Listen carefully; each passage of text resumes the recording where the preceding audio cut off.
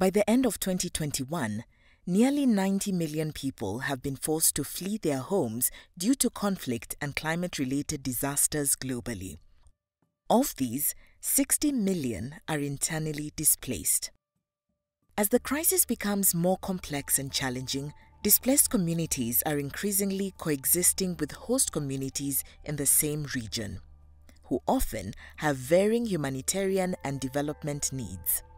When designing programs to respond to these crises, humanitarian, development, and government actors must ensure that both host and displaced communities are considered. Area-based approaches allow practitioners to do this.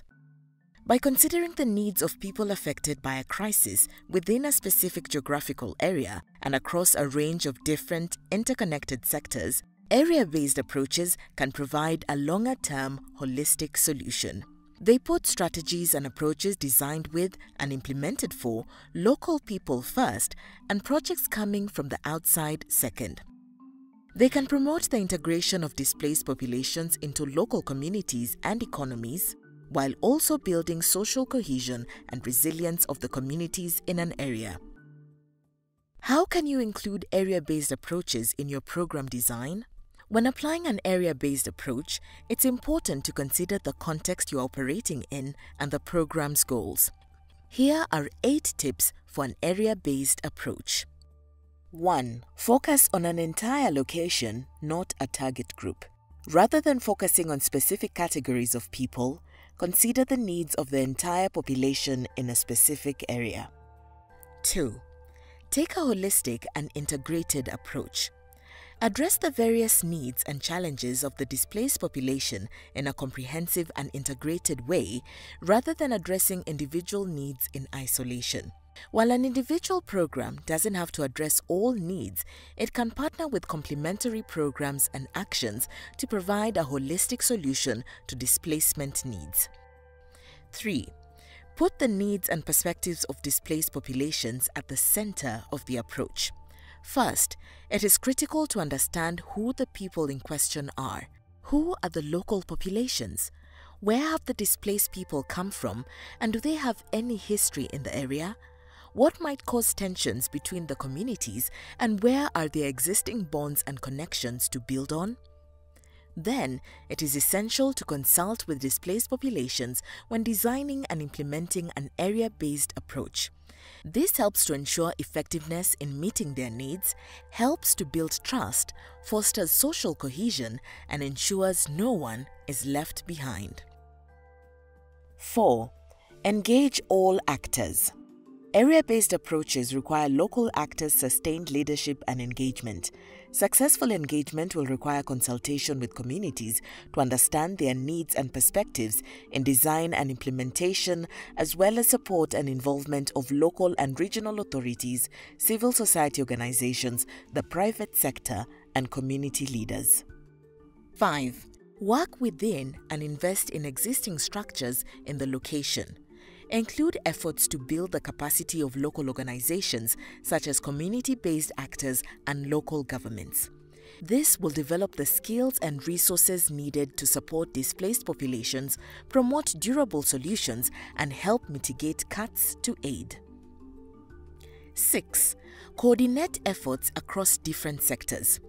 Adapting coordination structures to be appropriate for locally led area-based approaches is essential to avoid duplication of effort among actors in different sectors and ensure a comprehensive and integrated approach. 7. Build resilience and stability in the region. This might involve supporting local communities and economies, as well as addressing any underlying social, economic, or political factors contributing to displacement and instability. 8. Measure and evaluate results. Implement mechanisms to measure and evaluate the program's effectiveness. Is it meeting the objectives? Can any necessary adjustments be made? Make sure to do this collectively and inclusively while helping all actors involved focus on their contribution to the overall progress rather than actor-specific results. How can an area-based approach work in practice?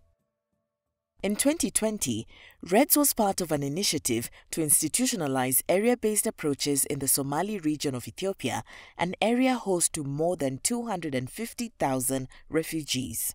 The project, under the EU Emergency Trust Fund for Africa, consulted with displaced and host communities on their needs and developed strategies to improve interactions with both communities, trained local and regional authorities on area-based approaches, incorporating insights from the community consultations on their program's design, implementation, monitoring, and evaluation. Co-hosted coordination forums with the government to bring together different actors such as the UN, civil society, the private sector, local and international NGOs and academia to design and evaluate the integrated plans developed as a result of the training.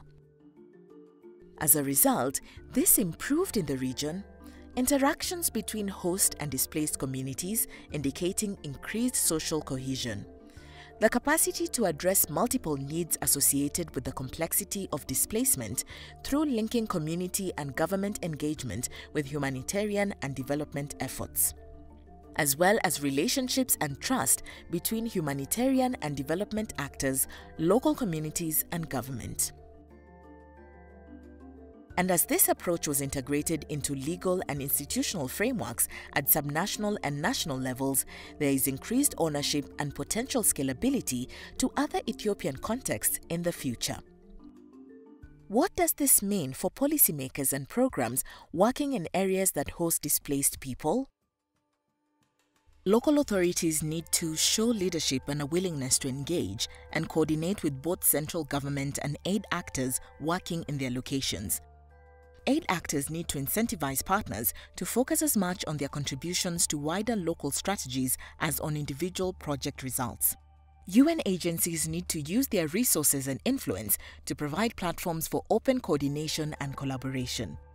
NGOs need to invest in strategic coordinations as much as delivery and focus on promoting the voices of local people.